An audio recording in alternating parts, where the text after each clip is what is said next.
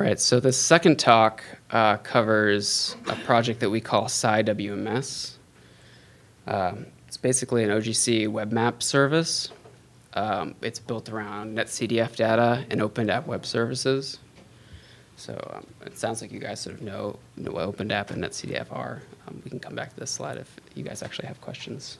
But basically, NetCDF is a binary file format, n-dimensional data. It's common in the MetOcean community, and OpenDAP is a binary web service protocol for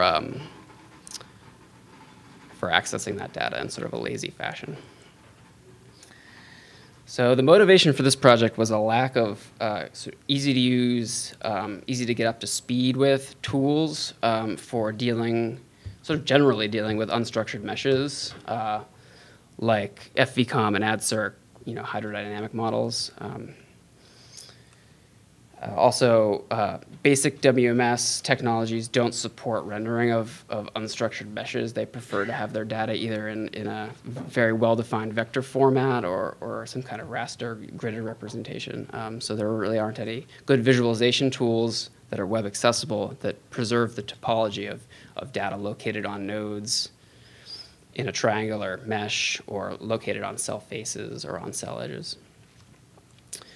And there's consensus building around these unstructured mesh conventions for how they're represented in NetCDF, although there's less consensus about how much consensus there is regarding how well defined the standard is.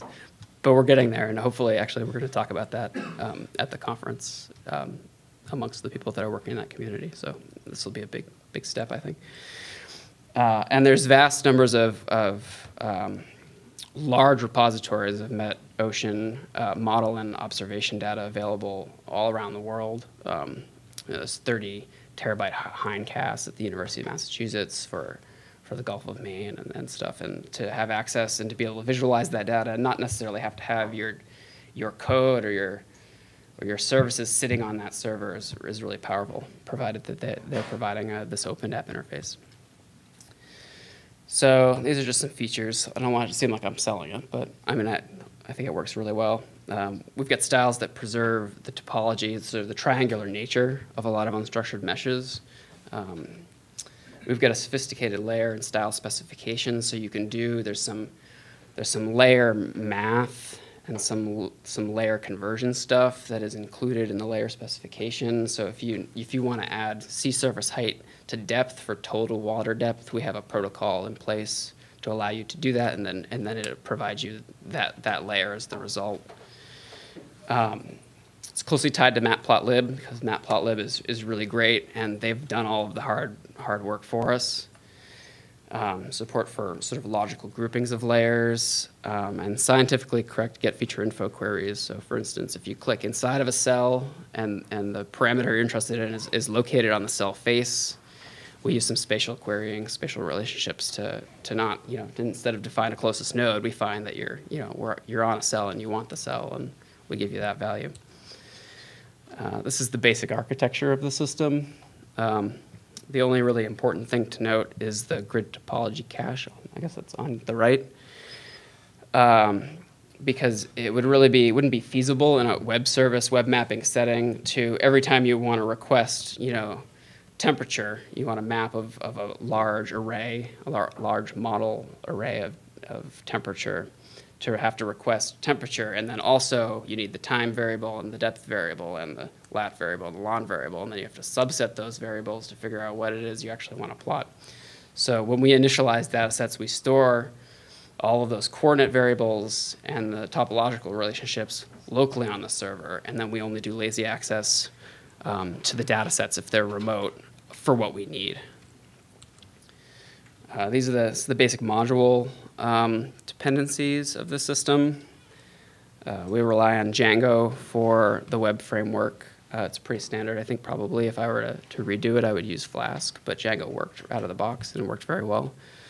Gunicorn is the WSGI server serving Django, usually behind Nginx for those people that care. But Matplotlib and Basemap are really important because really they've done all the hard work for us. Basemap is really great because it does all of the the projection and layout associated with plotting geographic data. So that's really helpful. We don't have to go like into the Proj 4 Python library. Well, we do, but we don't have to.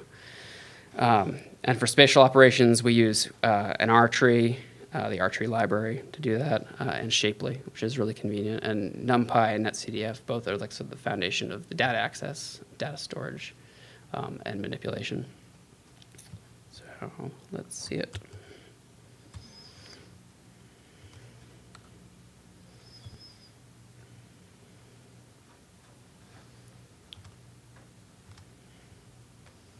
So I know I've been focusing on unstructured meshes, triangular meshes, but I mean it works for structured grids as well. So all of this data is remotely located from the actual EC2 instance that this service is sitting on. So a lot of the latency you see is just due to the latency in the wire. But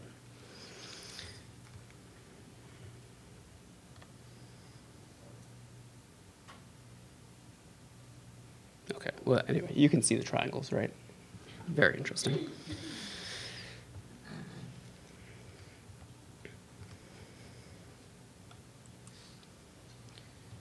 So this is sort of the roadmap for where we're going. If you want to look at these slides on your own time, Next Steps is actually a link that takes you to our documentation that sort of outlines the roadmap. A lot of it's under negotiation right now. Different funding agencies only are willing to fund different parts of what we'd like to include, and some of the stuff that we're going to work on in our spare time is going to fall by the wayside. But this is just a sample of some of the things that we're looking to add, and there's a lot more like in the documentation. Particularly, we like to solve bugs as we come across them. So if there's a data set that doesn't look the way scientifically that it should look, the way it's being visualized in matplotlib, then we're really interested in making a way to make it look correct. And that is it. Does anyone have any questions?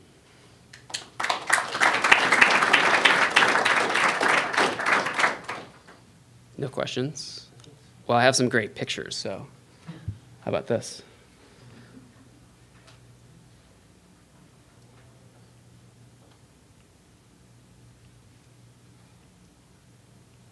Okay. Any other questions?